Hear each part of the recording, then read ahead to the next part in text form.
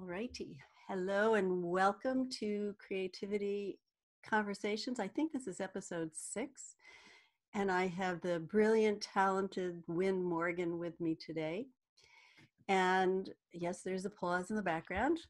And I'm just going to read Wyn's bio for those of you who haven't been on this call before, to just tell you a little bit about why I started doing them. And the reason for that is because I just got tired of hearing people say creativity is for artists or writers or creative types. And I wanted to disabuse people, very kindly, of course, of that idea. So that being said, I'm going to read Wyn's bio and you'll get to see how he uses creativity in his world. So, Wyn Morgan is a change agent based in Windsor, UK, and he works with corporations and private individuals in every continent around the world. Having started his own coaching and training business 14 years ago, Wyn has become sought after to develop leaders, teams, and organizations. He delivers dramatic step changes in business results by delivering a step change in people's thinking and understanding about their role, who they really are, and how they personally show up. A major part of his work is helping people to see that they're creative problem solvers and natural innovators by design, then helping them uncover this ability that we all have. So you can find out more about Wyn at www, are they still using that anymore?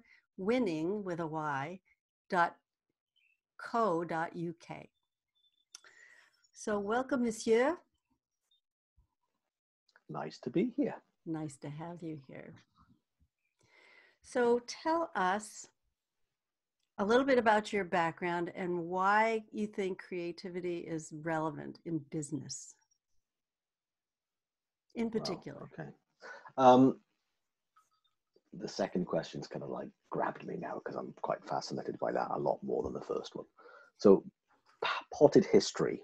After leaving university, I went into sales organizations for a few years, and one role that I kind of fell into was with PepsiCo, the Frito-Lay business, the snack food business in the UK, here in Great Britain, and I was based in my native South Wales. And the reason that I got the job, I kid you not, they were looking for someone with a degree with sales experience who could speak Welsh. And I was the only one who applied that had those three things. So I got the job by default. Not bad. No, I know, it was pretty cool. Now they wanted someone to stay in that territory for 2 years doing that job. I lasted 8 months before they noticed that I was a bit more than just those 3 boxes. So it was kind of nice to then notice. And then my progression within PepsiCo went really quickly. And while I only stayed there, I think 5 years, I had 6 roles, each one more advanced than the previous one. And here's what I remember being quite funny. I remember at some point thinking that people were either analytical or creative, and it was one or the other, totally binary. And I thought I was analytical. And to help me develop, there was a training program that PepsiCo in the UK ran about creative thinking. And I went on this course for, I think it was 3 days, with some really senior people. I think I was by far the most junior person on there, but I was always fighting to go on training courses. And I loved it, absolutely adored it. But then we learned a process that would solve problems in business using creativity. And I fell in love with the process. I didn't realize then it wasn't the process that did anything. All the process did was free up narrow-mindedness. It just freed up all of this stuff. And I even remember to this day, the facilitator writing up on the flip chart something called the problem pit. And when we're in the problem pit, all we see is the problem. And if you're looking to help with creative ideas, this problem owner solve it, don't be in the problem pit. But I didn't know that was just human psychology working against itself, that when all you see is the problem, you're not in a creative space. And then we'd have about 12 people as, what do they call them? Naive resources, who would just like throw ideas in from total left field all the time. And the more creative and disassociated they would be from the actual problem itself, the better, because it would springboard towards other creative ideas far, far away from the original problem owner's state of mind and their thinking. So there would be no space for staying in the problem pit.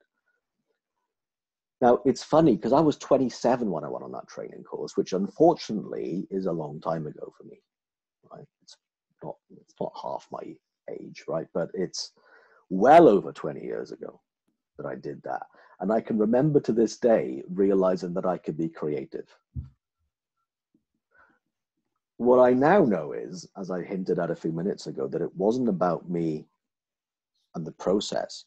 It wasn't about the process. It was inherent in human beings that when they're not mentally tight, they can be creative by nature.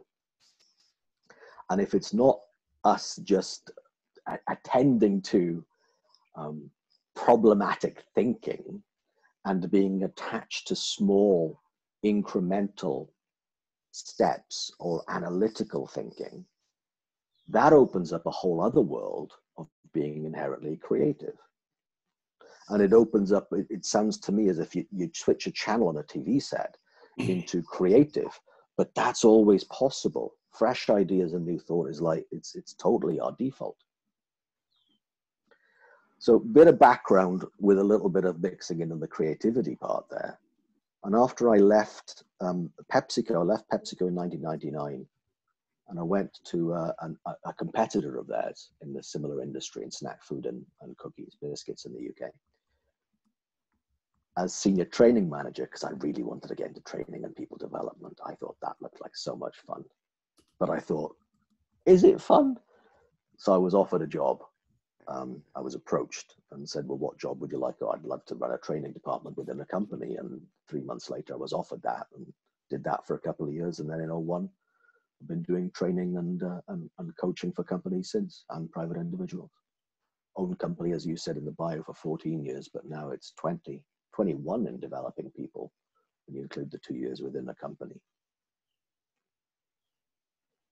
And then I've known more about the inherent, innate ability for human beings to be creative, and that's our nature.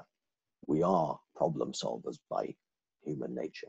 We are innovators by human nature. I've only really started to look at that in the last 8 and start to understand that in the last 8 years. But now it's beyond doubt. So, Wyn, how do you get people to see that, to recognize that they do have that natural ability? Because being in a problem pit sounds like Raiders of the Lost Ark and a lot of snakes. Yeah. Yeah, it's a lot of snakes. Oh, okay, let me think about it. How do I get them? Well, I would let them to take a look. So in my mind, there's at least 2 ways people could see that. One way would be for them to see that human beings as a species are creative by nature. And I'd ask anyone here right now or listening to this is to take a look at the room that you're in, and everything that you can see within the room, or if you're outside and looking at a garden, everything that was planted in the garden, everything there came from human beings thinking. Everything there is being created by a human being. There was an idea, and probably another idea, and another idea. It's all humans doing that stuff. We're incredibly creative by nature. And if someone thinks, yeah, well, that's fine, okay, for the person who invented the chair, they're creative, and whoever invented the internal combustion engine and the TV set, and whoever invented Zoom and Facebook, oh yeah, of course they're creative. And I mean, it's totally human. We think so many things all the time, and the fact that we think, and the fact that we can put thought into being, is one way that creativity shows up. whether that is a storyteller, whether that is problem solving, whether that is literally anything. Making a cup of tea or making my coffee was a creative process, albeit that I've done it hundreds of times, but there's still some creation that goes in there. It's still a creative process that takes place. If I were to play devil's advocate and pretend that I was an accountant or a CPA, and all I did all day was crunch numbers, how could you point me in a direction that would say that that too is creative? Well, I might ask you, how do you decide which numbers to crunch? What makes you different from the next accountant? What's your client really looking for? Now, in my mind, all of those three questions would point to another thing as opposed to following the strict ABC process. And clients, because I know quite a few accountants, I also hire some for myself. Well, being creative, of course, within the law without bending rules, but being creative about how things actually work, to make sound, to help give me sound advice and for me to grow my business, that's creative. Their ability to find me as a client is creative. Their ability to retain me as a client is creative. It's a human interaction, and it's a creative one. Now, of course, there are processes there that would be less creative, but I think it's the creation, the creativity part that makes accountant A different from accountant B. So if I'm hearing you correctly, what you're saying is it's not in the numbers. It's how the numbers are put together and what they say and how they're interpreted that is creative. So if I've got X number of things that I'm adding, so it's about my level at this point, then what you're saying is it's not just putting the numbers, adding the numbers so they add up correctly, but then what do I do with it? Yeah. How do I interpret the data? Interpretation's creative. Or another example would be, and I work a lot in, in organizations that are analytical. So data analysis, market research, agencies that are really good at providing data and insights, but the clients don't pay for data crunching, because you can get any program to do that, any computer program to do that.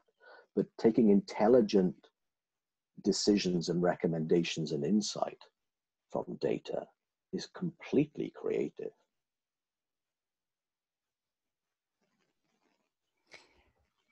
I love that, because it just changes the perspective on what's possible and opens up that definition of creativity. Yeah.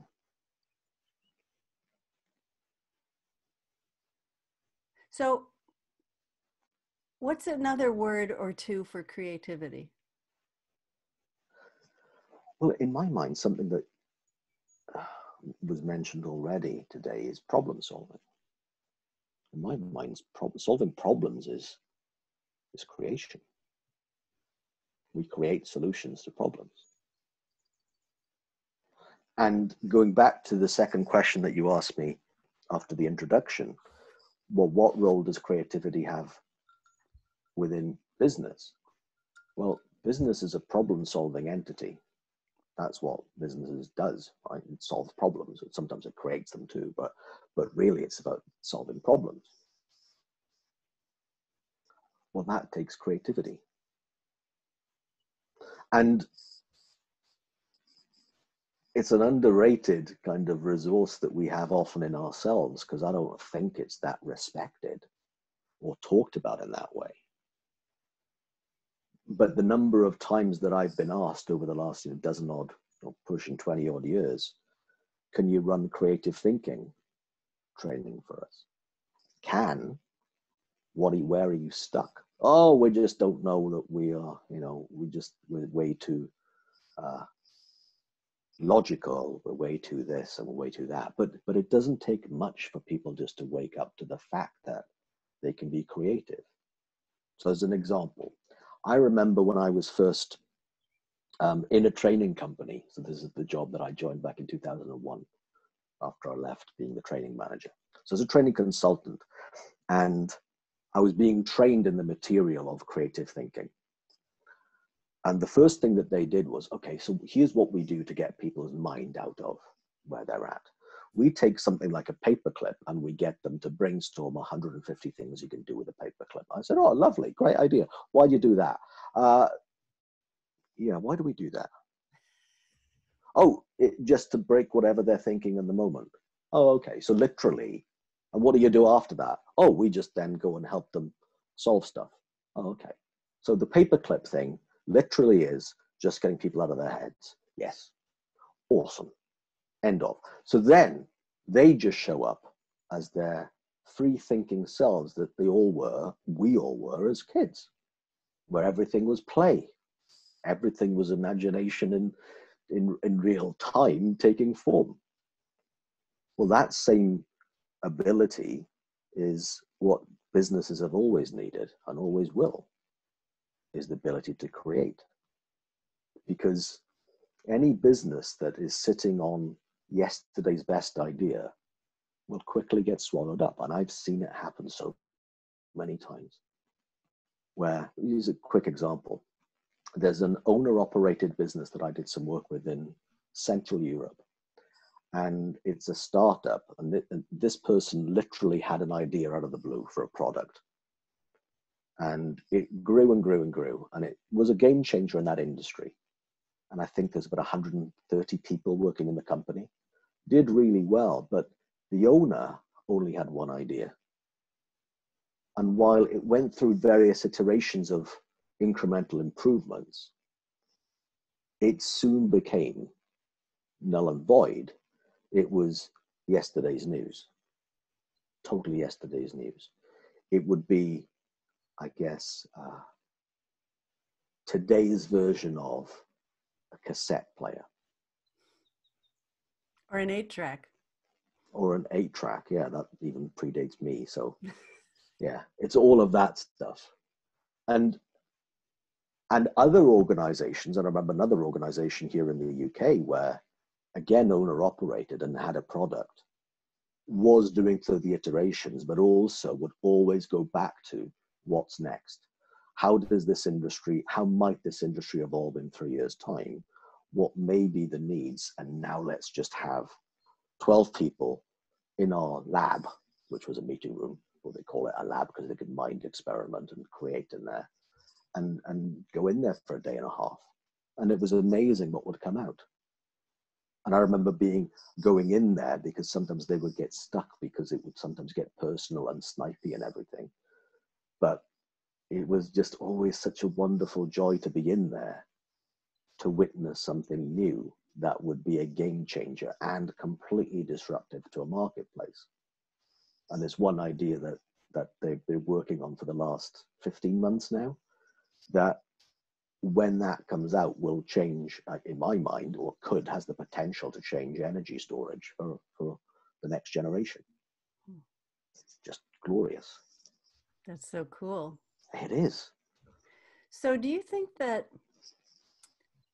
a lot of the techniques and strategies that are out there have a lot to do with making a distinction between right brain and left brain and putting things into compartments? Because I have read that second only to working on the cloud, creativity is the most important quality that any business can have.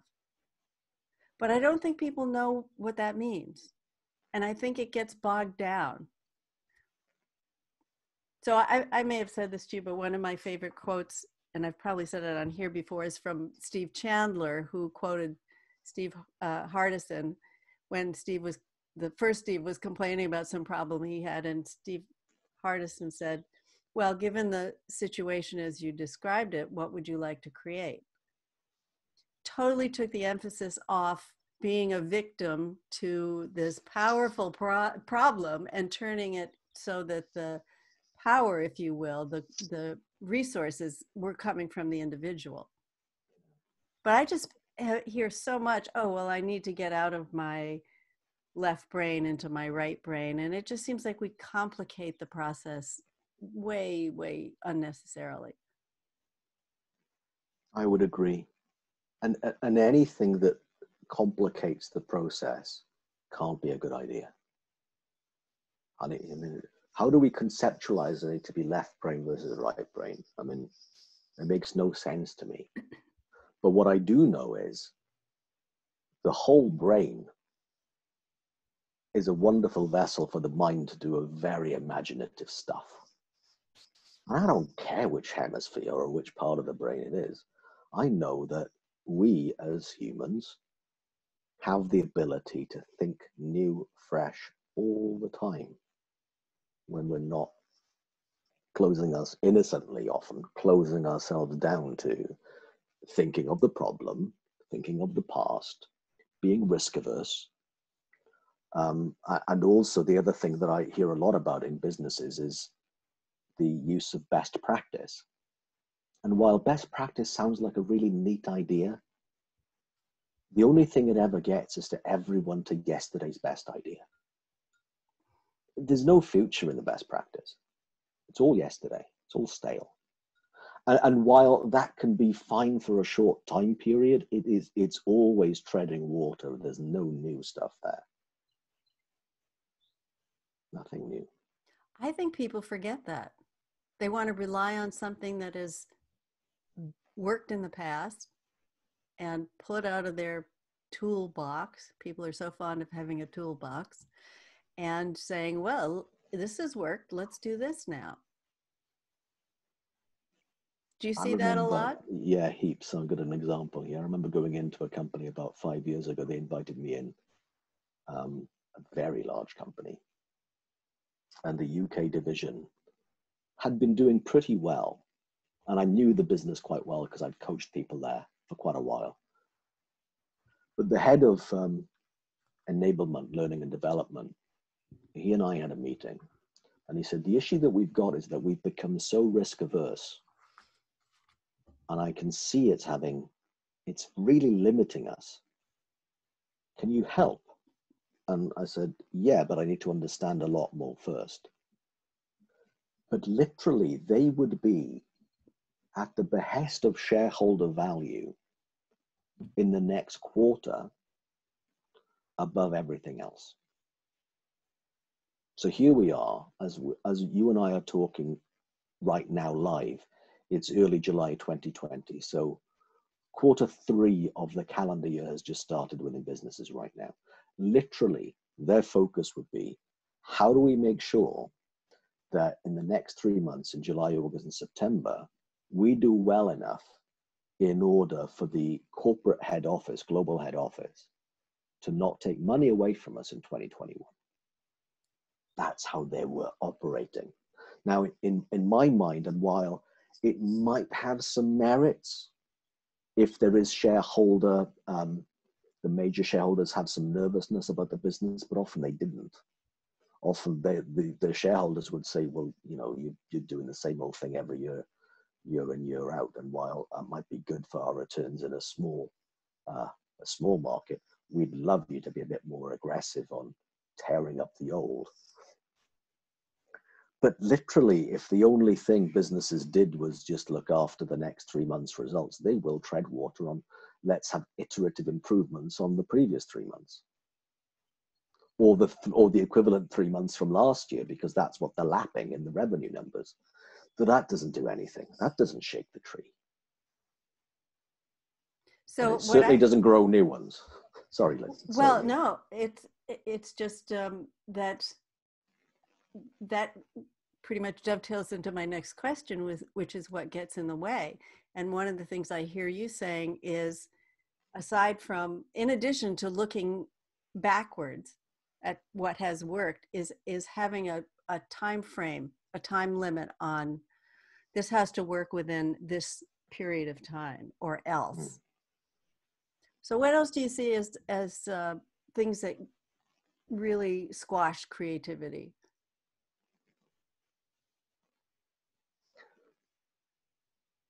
Panic, insecurity. Those are true things, because I just had another memory of the head of an ad agency, global agency, and they wanted to do things differently and really wanted to grow ahead of where they'd been growing up until now. They wanted to regain share compared to other kind of smaller agencies that had been really snapping at their heels. And they'd noticed the reason why they weren't doing it was because they weren't spending time with clients. And they were always in the kind of like iterative retread of their products and services that they offer, and that had been incredibly successful and still were. But if they wanted to get double-digit growth again, that wasn't going to do it. They had to do something different. And literally, I was there having had 2.5 days with very senior people from different parts of the organization in different parts of the world. And the last half day was, right, so now we've thought about what's going to really help us get out of our heads and get all of our people to be far more client-centric and far more, right, let's innovate, let's really get in those relationships and understand what clients are looking for more deeply.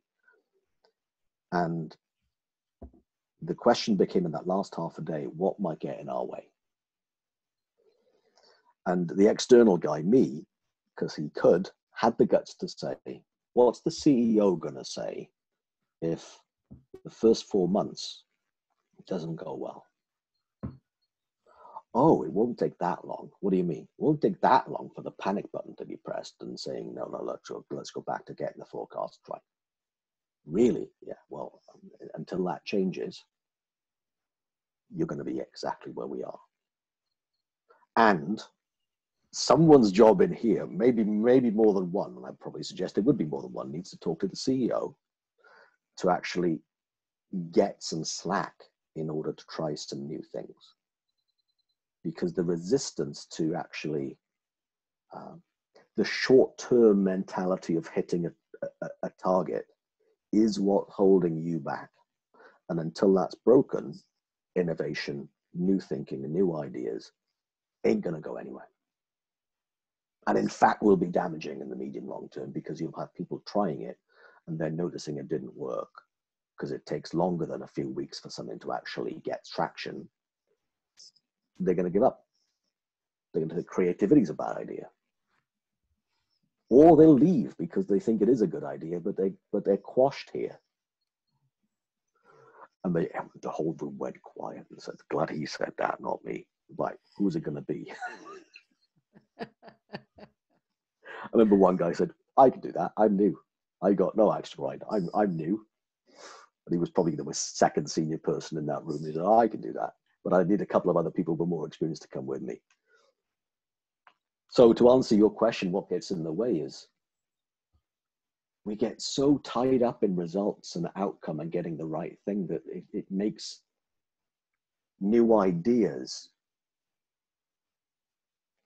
the currency of risk as opposed to the currency of reward.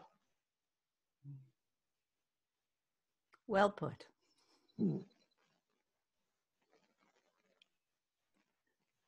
And I think that goes back to your point about fear. When people are fear-driven, they're going to be as conservative as they possibly can. Yeah. Fear really can. I don't mean always, but I think it really can make the creative part of the mind just close down an awful lot more. Yeah. So there are two things that I want to talk about at some point in our conversation, and then and at some point, like now, we can open it up to whoever else is on the call. But I want to talk about how you see the value of creativity for entrepreneurs. You've had your own business for a good long time now. And also just to talk about how you see creativity or vision or possibility, whatever it is we're talking about here, as important in, everybody likes to use the word pivot now, Yeah. because of the pandemic and how everything is online now and everybody has to shift gears in order to continue to do well. So I want to add that to the mix, because I know a lot of entrepreneurs and a lot of women entrepreneurs that I work with who are like, what do I do? How do I adjust? You know, and then there are loads of things out there now that have techniques and tools that still seem to be rooted in the past, and things that are useful to do based on what was done in the past, but we're looking at really new territory. The final thing that you said, I think, is a lovely thing to notice. So the question, what do I do? It can be asked in our own heads about, what do I do? Or it can be, what do I do? One of them is from a place of, as you said, fear. And the other one is from a place of expansion, of, I wonder what might occur. And we are equally able to do either of those two things, although sometimes we think we are more habitually set one way, but it doesn't mean that we are biologically that way or DNA that one way. It's just a habitual. Sometimes we are more prone to doing one or the other. But I would suggest that when it comes to what do I do given what's happening or what has happened, the wonder, the expansiveness is something to really notice. And if all anyone's listening to this does is notice the feeling of the expansiveness of wondering about what I can do. I wonder. Notice the expansiveness of that and the feeling within that. Well, they're on an innovation curve. That's a creative process being started by that question. And not knowing what to do is always the start. Because if you already knew what to do, then there would be no creativity there. You just do what you know to do. So not knowing is, in fact, quite a gift that doesn't always look like one. I remember talking to someone recently and they said to me, well, I don't know what to do. And I went, well, what always happens before you know what to do? I don't know what to do. Yeah, that's all this is. I don't know always comes before I know. Fact. It's like night before day. Oh, yeah. So it's nothing to be feared, even though sometimes it can be. The other point regarding pivoting and in my business, yeah, so literally over 1 week in March, my entire business model, of which more than half of my time had been spent away from the United Kingdom doing international work, which literally was face-to-face training workshops and face-to-face long-term coaching sessions with people, multi-day. Well, lo and behold, even the UK offices were closed. No one was working in offices anymore. Everyone was staying home. And all of my international work, of course, had changed. And it wasn't happening. And I literally, my 3 months of April, May, June all got cancelled. All my corporate work got cancelled over the space of 3 days in March for very good reasons. They weren't things that could easily then be switched into virtual. And the reason was, even if they could have been, the reason that they weren't switched into doing them all virtual over on screens was because they were more long-term, and that's not what they needed right now. They needed to find a way of actually working effectively today, not thinking about 2022, which is what that work was for them. So I was left with a big hole in my revenue and a little bit of a worried face. And I was able to put that off for quite a while because I was really busy that 1 week where it all happened. And then the weekend came and I went, right, I've got to start facing this now. And me and some colleagues and friends got together on a Monday and we just played around with various things that we were all stuck in.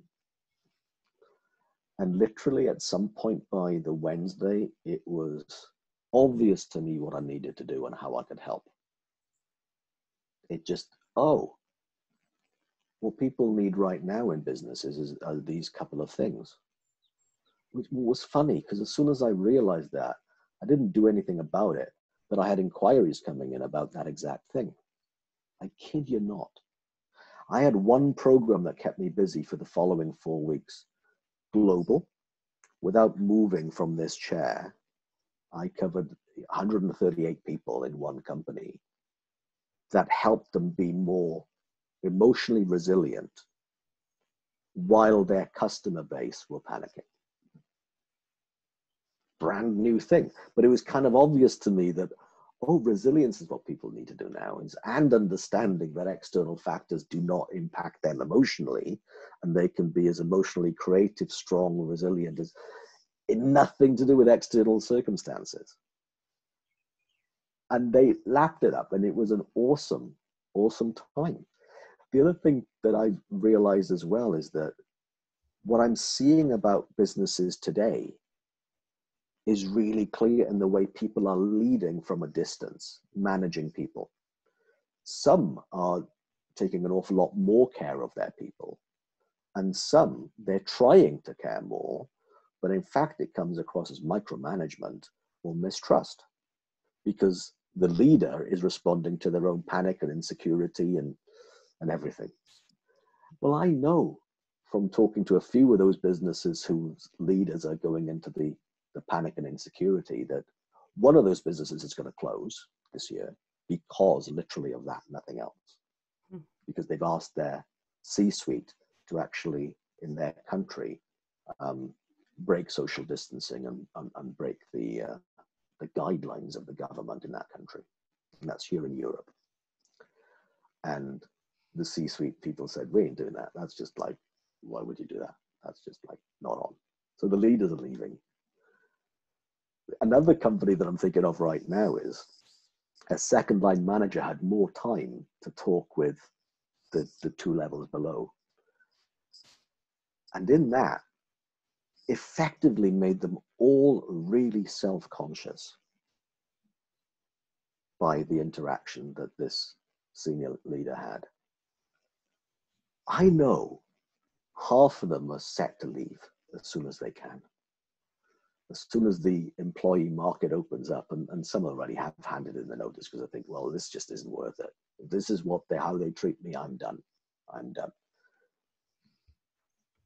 And the good people are leaving first, of course, because they can find work elsewhere really easily. And there's so many other businesses that I know are in that space too, because I just hear so many rumors about them. But I can see me being able to help. So there's a few companies more recently that I've been talking to them about, another company in North America, that I've been helping their leaders get more of a sense of the distance between acting between insecurity and trusting and genuinely caring about the well-being of their staff members. Totally eye-opening. That product didn't exist a month ago. That just from creation by listening. And the other thing, because of how much, frankly, money it takes to fly me in other parts around the world, and then for hotels and venues and so forth, so therefore only certain people of a certain seniority and salary, it would make economic sense for them to have me there in person. Well, now it's all virtual. There's this whole 2 layers down that can be reached because the price is half as much, because they don't have to charge all the other stuff, all the travel and venue costs. Yeah. So meanwhile, the potential for my business, heaps of new products, heaps of new people, all from the comfort of this chair. And okay, sometimes I start work at 2 a.m. local time. Yeah, but if I was in Australia or New Zealand, I'd have flown there, be already tired, and be at that time of day anyway. So what? Yeah. I don't mind being in your time zone while I'm in my house. That's fine. There is such a thing as caffeinated coffee. It serves me well. I can imagine it does.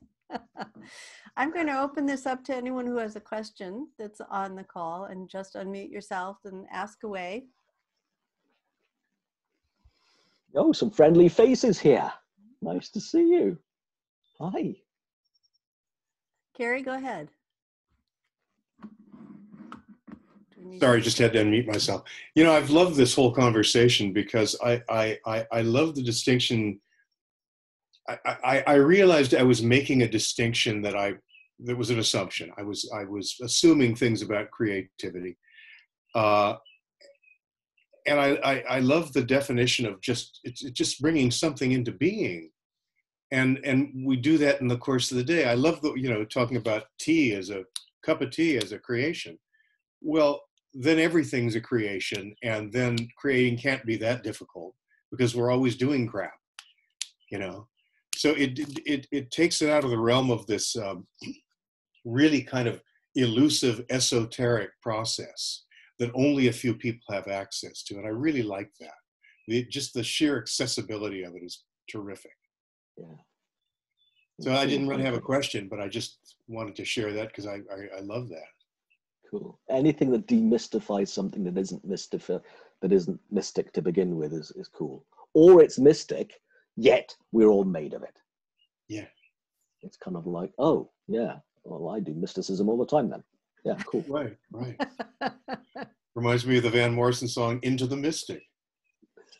Right. I might have to look that one up now. Thanks, Gary.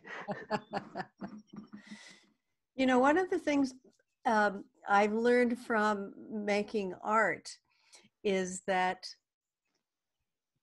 someday when TEDx talks come back into being, I'd love to do one on this subject, because there are so many things that for me I've experienced in the creative process that are relevant to the workplace. And I remember distinctly, I may have said this at another time, but I was working on a piece, an abstract piece, which I didn't really like, and I couldn't really get anywhere with it. And I was taking a class, and the instructor came over, and I said, you know, I don't really like this very much. And she said, I wonder, those words again. And she took a piece of paper that I had collaged on, she started to peel it off. And I was shocked. I was like, what are you doing? And when she did that, I suddenly realized, oh, it was one of those, what if I just, did this? And it opened up this whole other possibility in the piece that I was making. And it just showed me how going into something without, with being just completely open, like, what if I do this? What if I wreck it? What if it looks like I'm wrecking it? That's not the end. And one of my favorite quotes, which I don't know where it came from, was, everything will be okay in the end. If it's not okay, it's not the end. Yeah. And I've seen that quote being attributed to John Lennon and somebody else. So I don't know the true origin of it. But it's lovely though, isn't it? It's just that being willing to go into something, as you said, not knowing, because that is the beginning of everything, and being willing to have it appear however it's going to appear in that moment, because it's not the end. There's always more to it. Lovely. Hi, Hi, Dan. hi. This was a delight. I just happened to see Nina's post, and I thought I'll tune in. But I just wanted to share, an insight that I had, and I was actually taking some notes because I've kind of known creativity is natural, but then I was also kind of holding a belief that there's something to do to be creative. And I guess the insight that came to me was that, when you were talking about how that's naturally the way we are, and that it's only in my limitations, in the fear or whatever, that I kind of close that off. So if there's anything to do, it's just sort of noticing where I'm stopping the flow, or where I'm limiting myself. So that was very cool. It it's like lightens up a little bit the whole thing. So very much enjoyed the conversation. So Thank you, Dan. That's a wonderful insight. Yeah. Wonderful insight. Yeah. So, Wyn, do you think that creativity is, this may be an obvious question, but do you think that creativity is sourced in insight? Seeing something fresh? The possibility of seeing something fresh. Yeah. Not necessarily a prerequisite of insight, because I think it opens the door for insight to happen. And it could be an insight that would be, we think it depends on the definition of an insight. But if an insight is new, fresh thought, yeah, then that would be in the same realm as creativity. But again, knowing that new, fresh thought is a part of our absolute nature, even if it looks like that isn't creativity, because it, we imagine and catastrophize and whatever else we might do in our mind. But the fact that we're able to feel bad over something that isn't happening right now is creative. Say more about that, because that sounds a little wonky to maybe people who are not familiar with your background and your point of view. Oh, okay. So, well, earlier this morning, I was talking to somebody, a client who I'd known for a long time, but we've only started, she's only started working with me recently. And in our session this morning, she's able to make up stories about what other people think at work. And in those stories, she then decides not to say what she thinks. She's created a story that doesn't exist because no one said anything, and then has acted on a story that she's imagined and made up. Well, everything in that's creative. No, I'd rather her, and so would she, rather make up something different, but that's creativity. That's creativity. Every time we dream, even if it's a nightmare, creativity.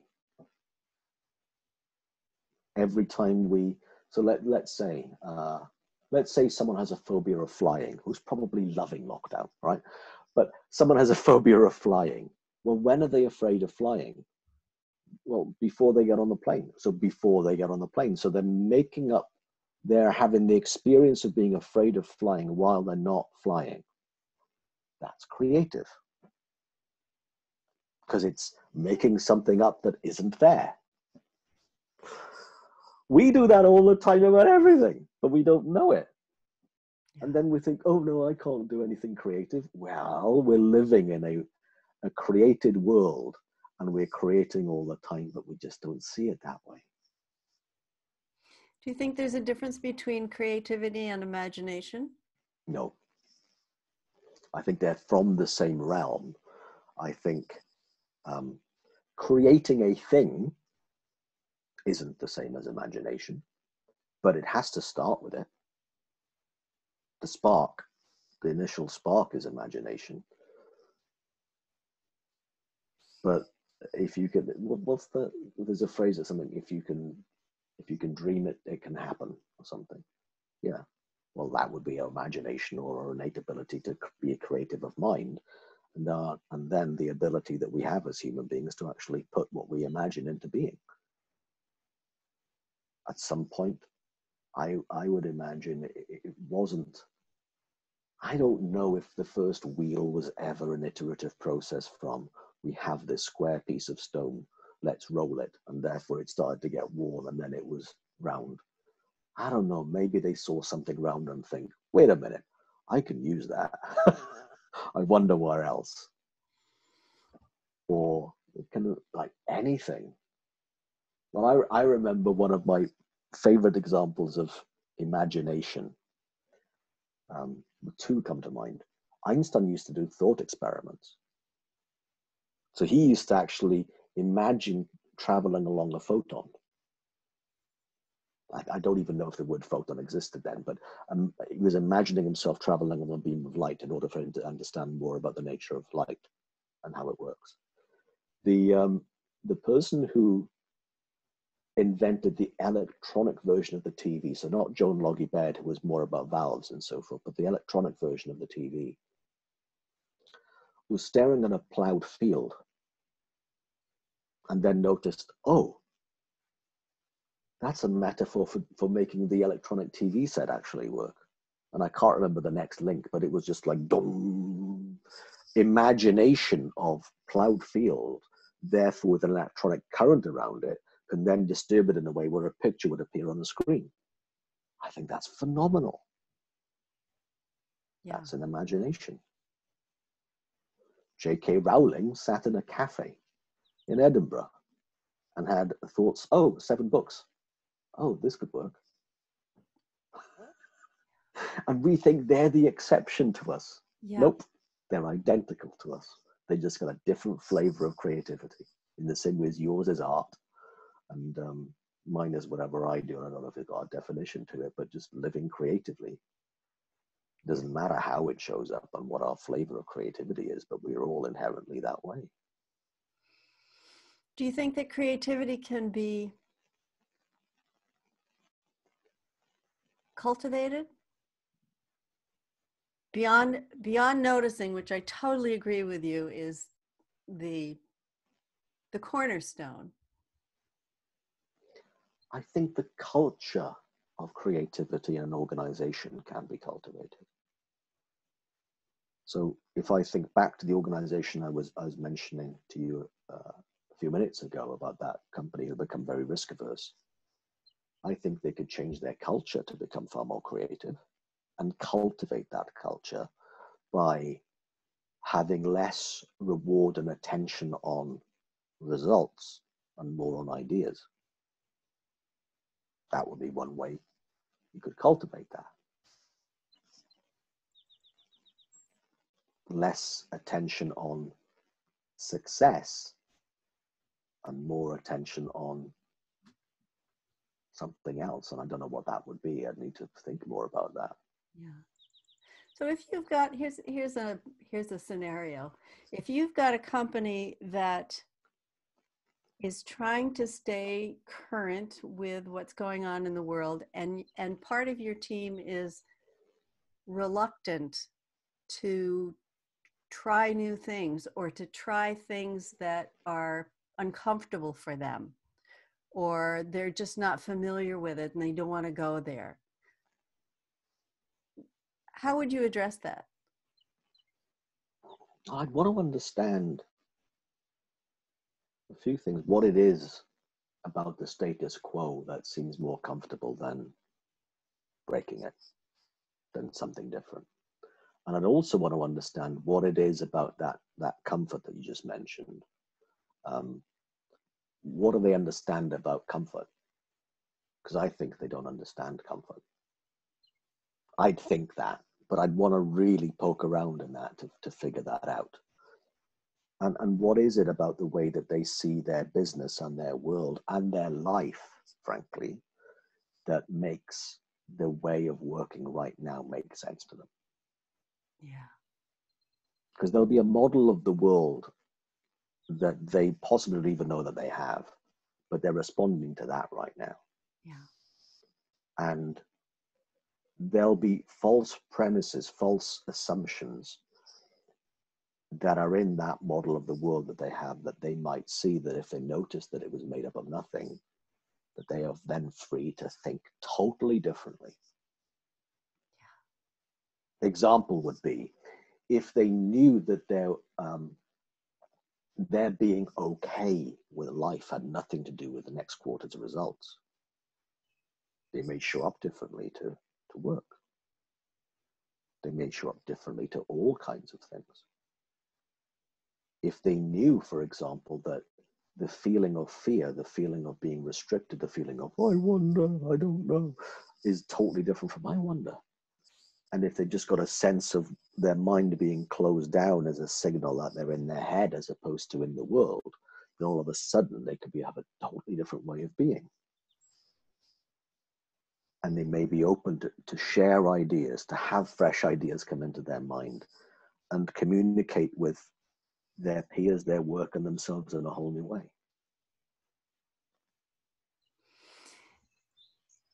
So I just want to poke a little bit more into this word comfort. Yeah. Because you singled that out. And what you see is, to me, that just sounds like a huge block to even being remotely creative, remotely able to do things that no man has done before. So I'd love your take on that, because that really seems to me what would, in addition to insecurity, wanting comfort, seeking comfort, to stay in the comfort zone is a real creativity killer. Yeah. And in my mind, there is that way of looking at it, which looks really true to me, but I'm not convinced it's wholly true.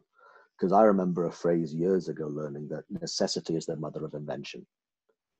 And necessity is the opposite of, well, one way of saying necessity is the opposite of comfort, right? We need to do something, therefore we must, and therefore we must. It's totally compelling to follow that. But I don't know, because I remember being very comfortable while being creative. I remember being not comfortable, but also with a tingling excitement while I'm thinking something new. Yeah. I don't necessarily think that comfort is the enemy of it.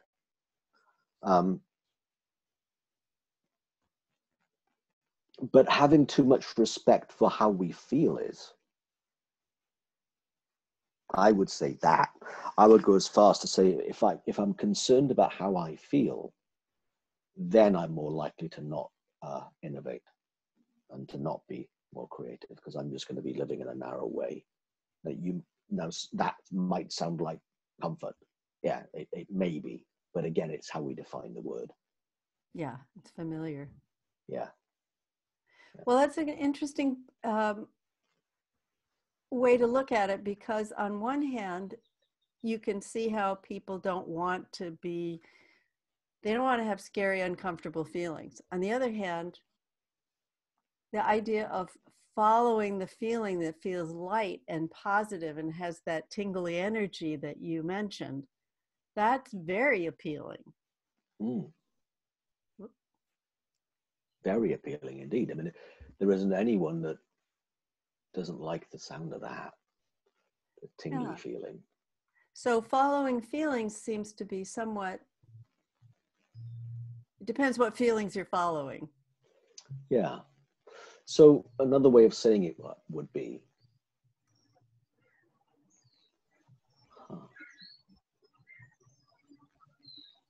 misunderstanding feelings.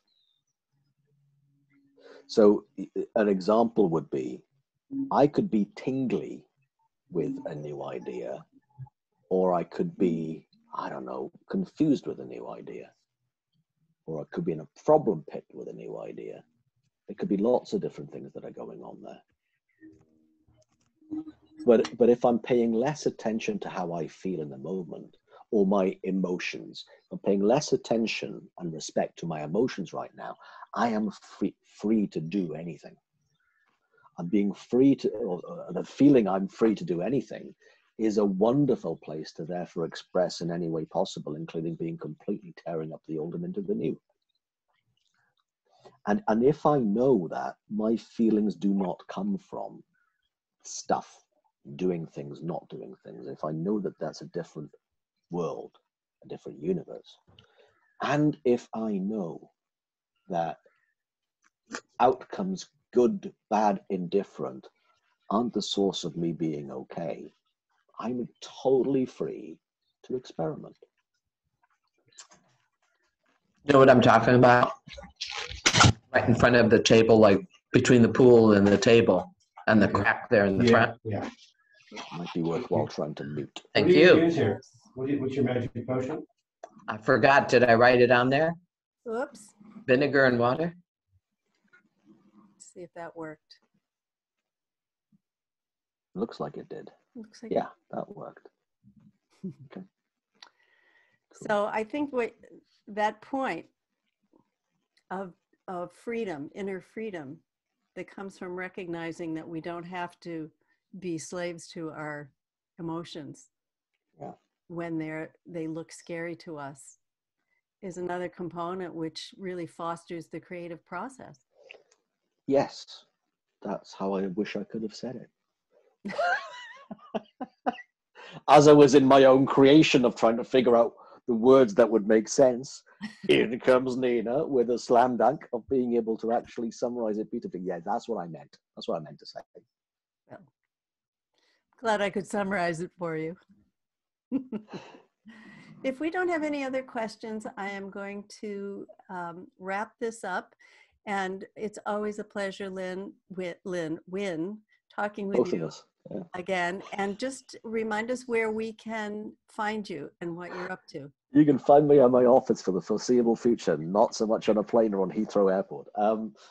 You can find me or my email is wyn, which is WYN, at wynning.co.uk, which is WYNNING, so winning, the word with a Y, .co.uk, so wyn at winning.co.uk. Or I'm easy to find on LinkedIn, on Facebook. If you're friends with Lena, if you look up mutual friends, my face will be there, albeit a slightly slimmer version than the one I have right now. I love the one you have. Thank you very much. Thanks for joining us. It's been a delight, Nina. Always fun to speak with you. You too. Take care, everyone. Lovely to see you, Gary, Dan, Yvonne. Take care. Wonderful. Thank you so much. You. Take care. Great conversation. Bye-bye. Bye.